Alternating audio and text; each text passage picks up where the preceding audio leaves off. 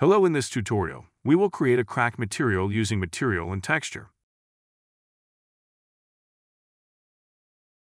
First, import the texture and create a material.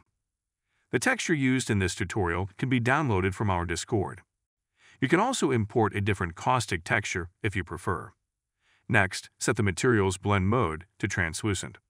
Then, create a texture sample node. Set the imported texture to the created node. To make the texture radial, create a vector to radial value node and connect it to the UV pin of the texture sample node.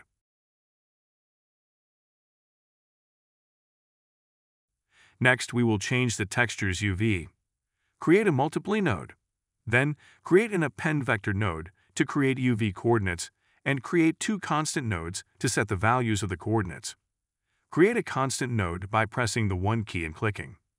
Connect the nodes as shown in the video to set the texture coordinates and change the UV. Next, create another texture sample node to add noise to the crack texture. Set water normal texture in start content to the texture sample node. Next, create a textcord node to slightly change the UV of the water normal texture. Then, use a multiply node to adjust the intensity of the water normal texture.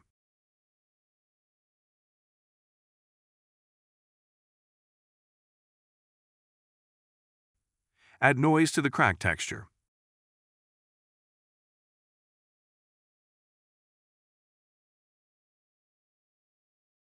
Next, create two radial gradient exponential nodes and two constant nodes to create two radial gradient circles.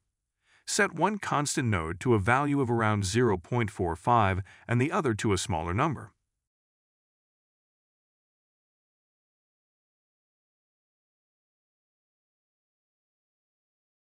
Next, create a subtract node and connect the two radial gradient nodes to the subtract node to create a donut-shaped gradient. Use a power node to adjust the contrast of the crack texture. Combine the donut-shaped gradient with the crack texture using a multiply node to create a natural-looking crack shape.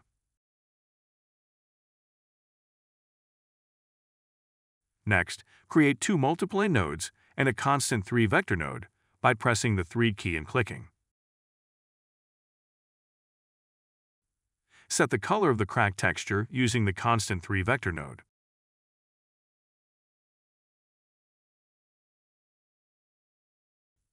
Next, create a parameter node by pressing the S key and clicking to adjust the color intensity of the crack. Set the parameter value and connect the nodes as shown in the video.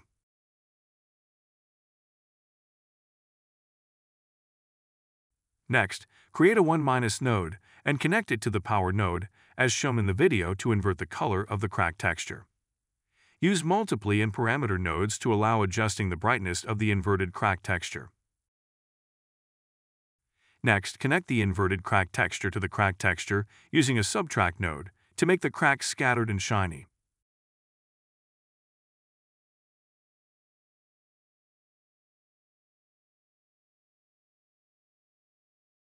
Create two multiply nodes and a parameter node to set the opacity.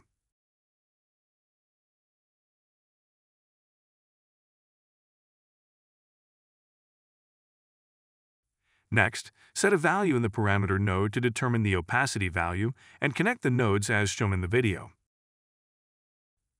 Now you can see that the areas with a mist of color applied in the crack material are brightly illuminated, while the areas without it appear black.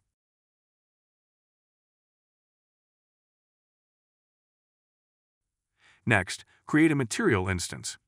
Place a plane mesh in the level from the place actor and adjust the mesh's position and size in the detail window.